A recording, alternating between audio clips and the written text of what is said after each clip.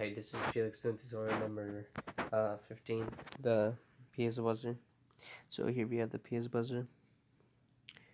So it's connected to pin 9 going into the piezo buzzer, then going through the button, and then going to ground to the black wire, and it plays this.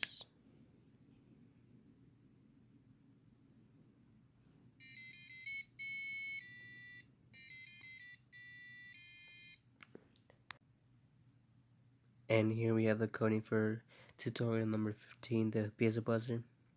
So in here, first we set up the piezo buzzer to be connected to pin 9, and we set its sound length to be 18, and we set these notes that are going to be played, and this is their duration, and this is how fast the music will play. In the voice setup, we have set up a buzzer pin as an output, and in the void loop we set up this so that it will step through the song arrays. And then in the tempo, this will be the length of the note in milliseconds, and then if there's nothing, it will rest and wait, then pause for a moment. If there's something, it will play the tone from the duration and the frequency, and then it will wait for that duration, and then it has a tempo divided by 10, which will be a brief pause between the notes, and this will make sure that the song is only played once.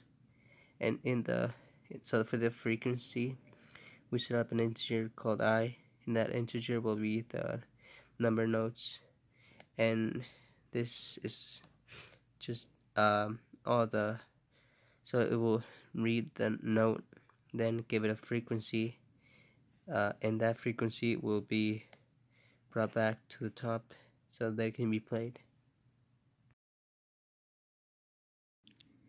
And here is the modified.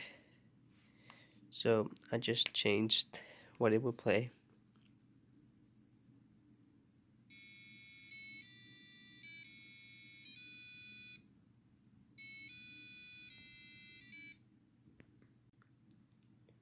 In the coding for the modified for the piezo buzzer, I just played around with the notes and the beats, changing them to play a different song.